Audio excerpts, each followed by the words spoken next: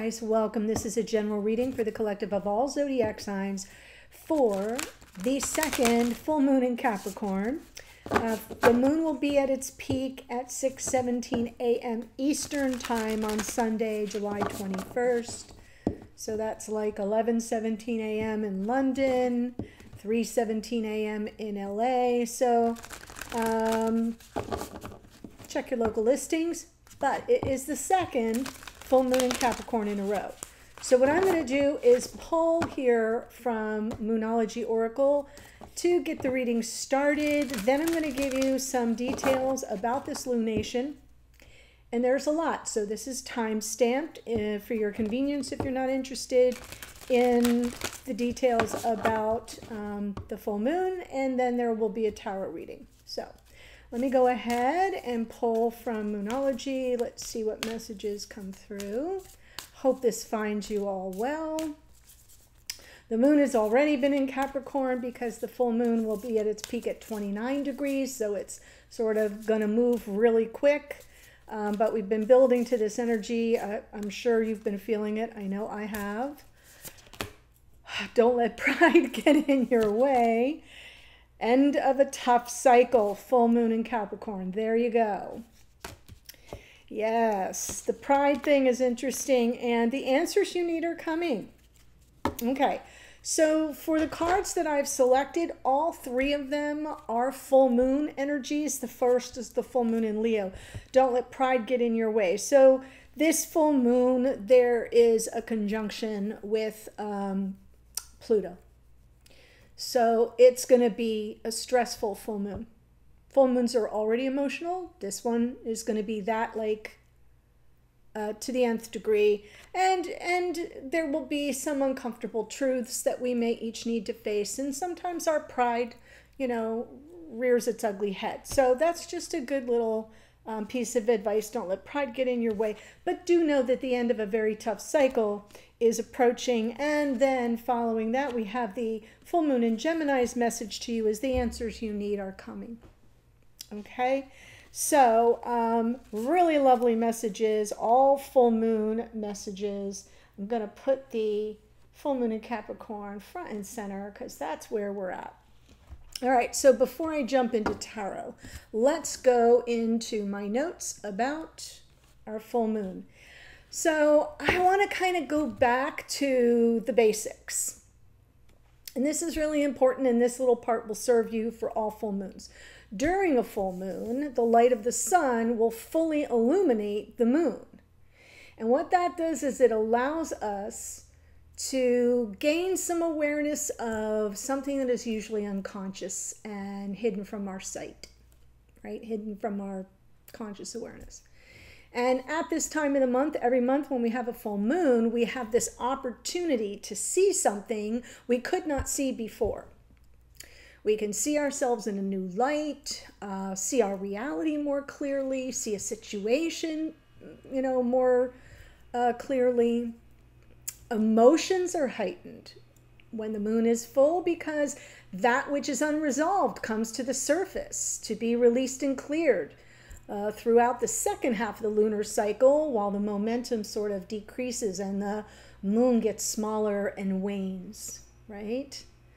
So that's the process. This second Capricorn full moon in a row, once again, brings a spotlight on the Cancer-Capricorn polarity. Capricorn and Cancer are across from each other on the zodiac chart, and that is like the family axis is the Cancerian to the Capricornian, right? 4th house to the 10th house, and that's linked with our journey of maturation.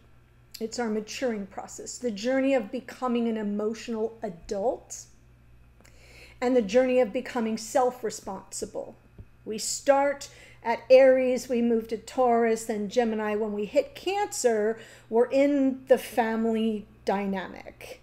And that's where we, you know, kind of learn our lessons, we get some structure, we have a little nurturing if we're lucky enough. And by the time we move around the zodiac and get to the 10th house, opposite the 4th, we're supposed to be a full-fledged self-actualized adult that now then goes out in the world and can be self-responsible. That's how that works. So this Capricorn full moon represents the completion of a chapter of our maturation journey. And because of the tight connection between this moon and Pluto, as I mentioned just a moment ago, is likely to reveal to us something about ourselves we were unaware of that is likely to be uncomfortable to see. I'm already seeing some of it, so I get emotional just talking about it. And this event offers us chances to access a deeper understanding of the purpose of what happened in the past weeks and months, right? And encourages us to make changes that are perhaps long overdue. So this one's gonna pack a punch, guys. It's gonna illuminate some shit. Whether you choose to look at it, obviously, is up to you. But I don't think even a pillow over the head is gonna help anyone. So the second full moon in Capricorn in 2024 happens to be occurring on the last degree of the sign of Capricorn. The 29th degree of any sign is technically called the anaretic, A-N-A-R-E-T-I-C degree. It's called the mastery degree. It's a powerful point of the zodiac wheel in any sign. And when this point is activated by a transit or an event like a full moon, it indicates that we're about to complete a learning process, right? Here's your diploma. It's kind of the thought. And it's part of the learning process and an evolutionary journey that we get to say, okay, I'm good to go, and now I can begin the next leg of the journey, right? In new territory. So it marks a time when issues often reach their breaking point, especially if we haven't sort of grokked what we were supposed to learn. And things tend to become more extreme, right? Remember going from high school to college for those of you that did, or from like, you know, hourly wage positions to salaried, or from your, you know, your home to a marriage, right? Your home with your family to a marriage. Think of those shifts, whatever they were for you. You can think back for, I'm giving you the examples from, you know, general population, but you can find in your own life that point where there was a big leap. And it brings tension and things get very extreme.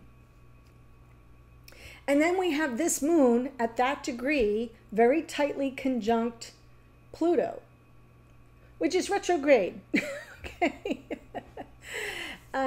So it brings to completion a journey of psychological and emotional transformation. And this event shines a light into the shadows and offers us opportunities to gain awareness of what attachments have to be released. Remember, this is the family leave the home and become a self-sufficient adult axis. So whatever attachments we have that have to be released and what needs to drastically shift in order for us to mature, even if we're all grown up. So Pluto, as you have heard me say 1,000 times, is the lord of the underworld. You know, the planet of transformation, sometimes the great destroyer. And the current astrological configuration here highlights the need of structurally transforming both our inner and our outer reality. Fourth house is our inner world, right? What happens behind closed doors in the family. 10th house, our outer world, right? Our jobs, our work life, our persona, our public life. So, and then we have to take that transformation and allow what has run its course to die off and release our reliance on old coping strategies and old ways of being. I know, I just told you, And I told you at the last full moon in Capricorn that this one was going to be a doozy. So here we are. So unprocessed psychological and emotional pain is likely to come up around this time. I have seen it in some of your comments. So I know that this has been a real bumpy time for many of you. And, you know, it's going to ask for our full presence and to be felt without judgment and to be experienced with compassion. Be gentle with yourself is the memo here. We have an opportunity to also become aware of our defense mechanisms and how we avoid feeling the feels. And all of our little manipulative strategies that we employ to have our needs met without having to be vulnerable. Not going to work this time. That shit has to go. So this full moon conjunct Pluto allows us to see the deeper evolutionary intentions and lessons behind the repetitive cycles and patterns we continuously get caught in, and invites us to recognize what needs to change within ourselves in order to have different and hopefully better experiences. So, my loves, that is the full moon in Capricorn Redux. How about we do some tarot? After all that, I know. I mean, for some of you, this whole thing is not going to even, like, you know, for some of you, it's not an issue. And that's fine. So take your crystals out and put them under the full moon and charge them and cleanse them and do some saging, and you'll be good. And for others of us, you know, just send us a lot of love because we're going to need it. And and we'll see you on the flip side. Here we go. Seven of Pentacles. So the present energy and, you know, the overall energy here with the Seven of Pentacles is about, okay, this is a work in progress and things evolve over time, so we need to be a little patient. Seeds of intention have been planted. What's the challenge here? Queen of Wands. But I want it, and I want it now. So perfect. So there's some, maybe some impatience is the problem. Page of Cups in our unconscious awareness. Maybe a need for some communication from the heart or words that seem supportive, sensitive, and sincere. Nine of Wands in the past, something that we've been persevering through. It's been tough. It's been a struggle and probably somewhat exhausting, but you know, it's perseverance. In our conscious awareness, Eight of Pentacles. Okay, something I might need a little tweaking. The Eight of Pentacles is about, you know, creative solutions to a problem. I love in this deck that she's actually sitting at like a crafts table. She's got all her art supplies. I love the metaphor of creative solutions to a problem and working through it. Putting your focused attention on the details here. So something to be worked through, ooh, and then released.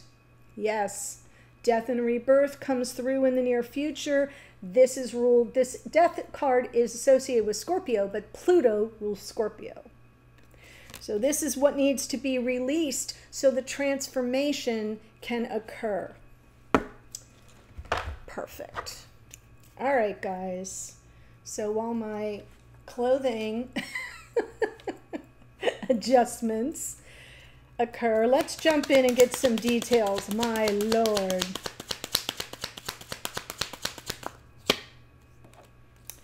Knight of Cups, the Fool. Yeah, I feel like this is someone you're dealing with who maybe has been a little bit off the grid, maybe unapproachable. You've been patient. Maybe this is someone who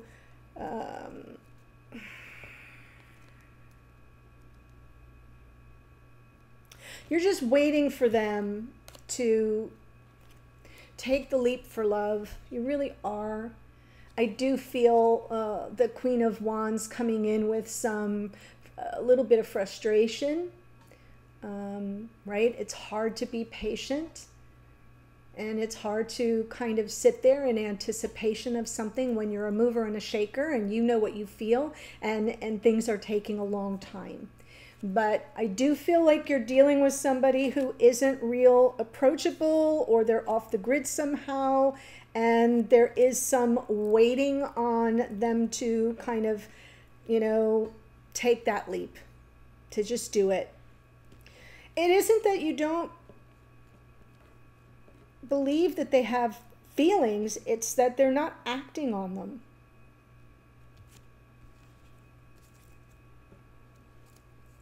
Page of Cups in your unconscious awareness.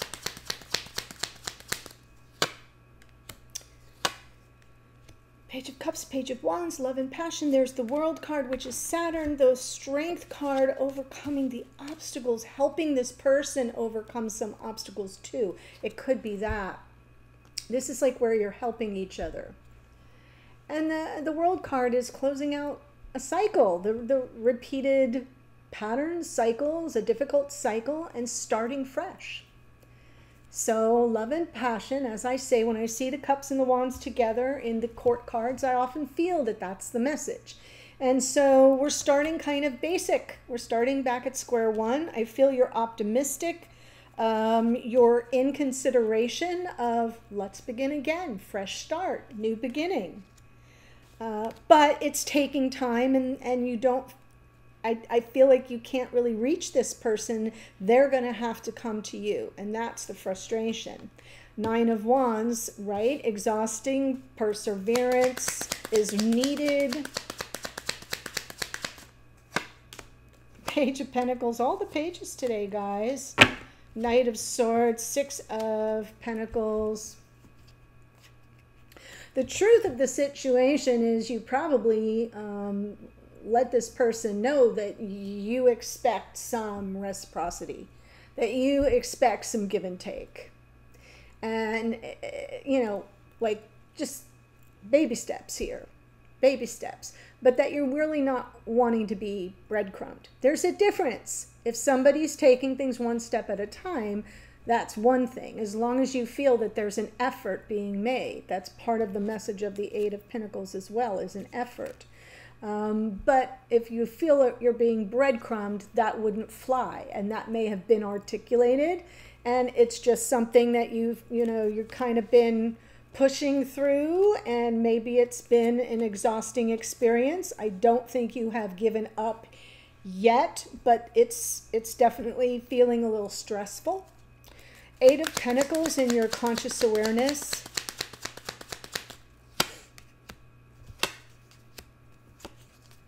Well, there's the compassion. There's Pluto here. Wheel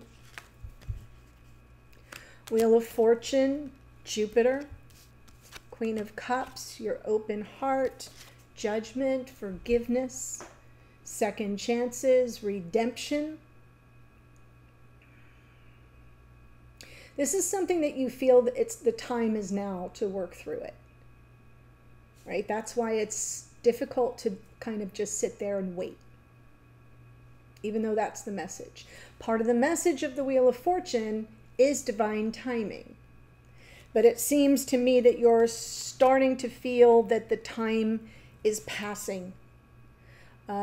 Meaning like, if we wait too long, it'll be too little too late.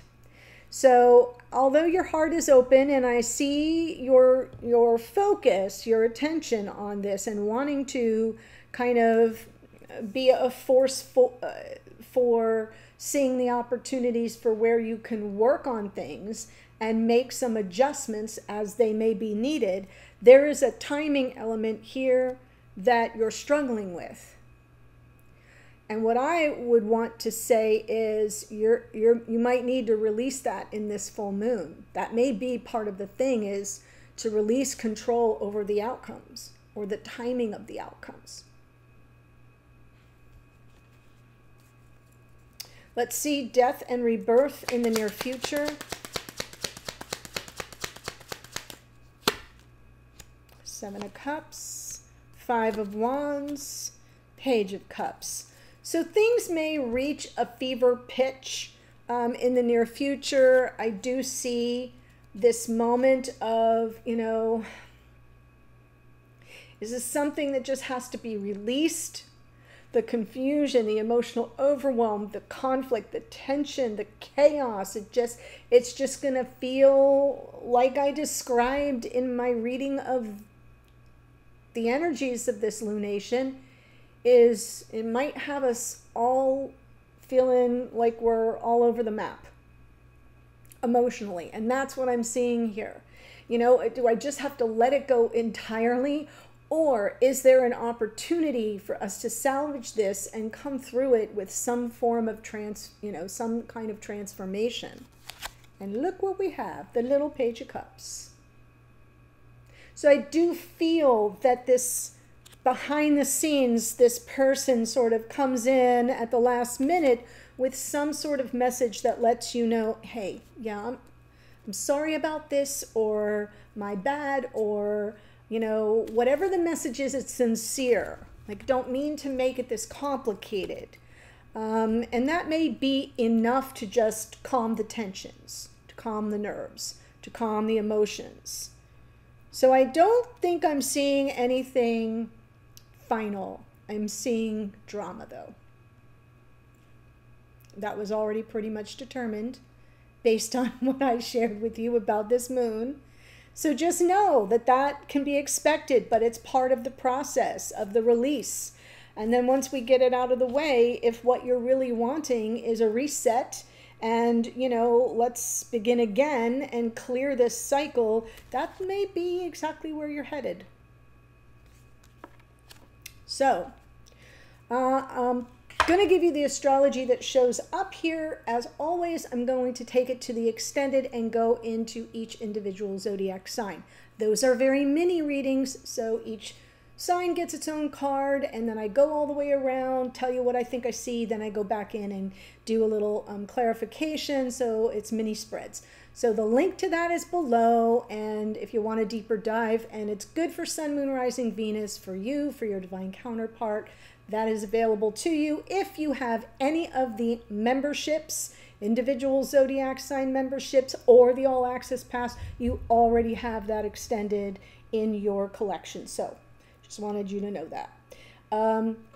If you've enjoyed this reading and you haven't already, please join us here by subscribing. And once you've, you know, the only way I can grow the channel or even stay here and continue bringing this content to you is if people subscribe, if people view. That's the only way that YouTube's going to say, oh, she's serious about this, and put my readings and videos in front of new viewers. So then you can click notifications and you won't miss another reading. So that is my ask, but here we go with the astrology. The Queen of Wands is associated with the sign of Aries, Knight of Cups, Pisces. The Fool is the planet Uranus, which rules Aquarius. Virgo in the Hermit. We have the Page of Cups, not once but twice, which is the water signs, Cancer, Pisces, Scorpio.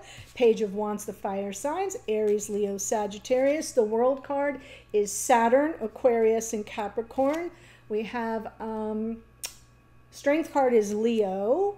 Page of Pentacles, the earth signs, Taurus, Virgo, Capricorn. Knight of Swords is Gemini. The Wheel of Fortune, Jupiter, which rules Sagittarius. Queen of Cups is Cancerian energy.